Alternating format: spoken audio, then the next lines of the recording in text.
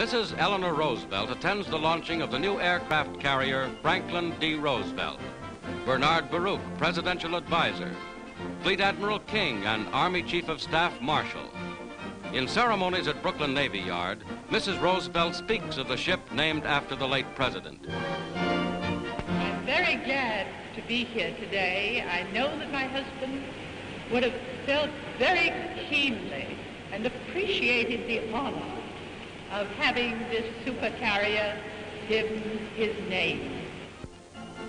The wife of Admiral Towers, Deputy Pacific Commander, names the carrier. Water pours into the dry dock, filling it until the ship is floated. The mighty new USS Roosevelt joins the fleet to hurl her fighting strength against Japan.